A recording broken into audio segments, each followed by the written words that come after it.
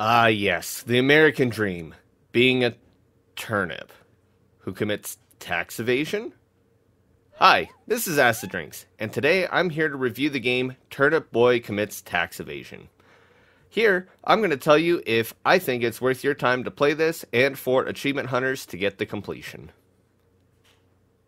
But before I start, I just want to say this video is sponsored by Dubby Energy. I personally use Dubby and it helps me so much with keeping my focus on gaming so I can do these videos for you guys. So if you wouldn't mind, just check them out at dubby.gg. And if you do decide to buy something, use the code AC1D at checkout and that will save you 10% off of your purchase. Now, let's get into the review. Now, this game is super weird. You play as a turnip who doesn't really talk except for exclamation points and question marks. But you find out you've committed tax evasion right off the bat.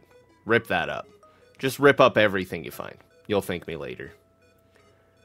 You also somewhat discover a war that happened that may have made everybody the way they are. That's what I figured though. But if not, let me know in the comments. Gameplay was pretty good. If you're a fan of the older Legend of Zelda style games with that top-down view, otherwise, most of the mechanics you use are just fighting bosses, destroying bushes, and doing errands for everyone, which honestly kinda got annoying if you're trying to go for all the achievements. Speaking of which, up next is... Now, this is the first video that I will probably say if you're just wanting achievements, play this on PC. This game is also, surprise, on the Xbox Game Pass as of this release. It also, funny enough, came out on the last day for taxes in America.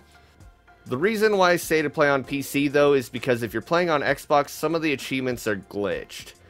I think it's two different ones. One of them is kind of a spoiler and the other one is endgame stuff.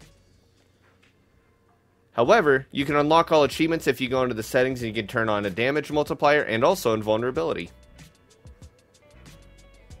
This game also has some replayability because of endgame content that if you want to get more stuff to unlock, you can ride the train and get more loot. Other than that, there really isn't much replayability, sadly. So, my honest opinion, you guys, are you ready? It's going to be a 7 out of 10 for me.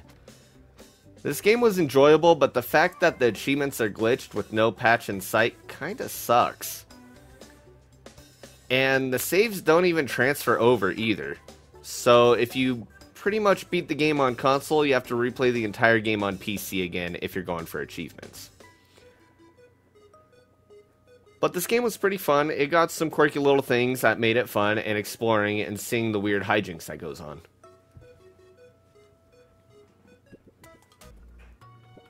So, what did you think of this game? Did you enjoy it more than me? If you did, let me know what you like most about it. If you disagree, that's also cool. Just let me know. Well, this is Acid Drinks, and this is my review.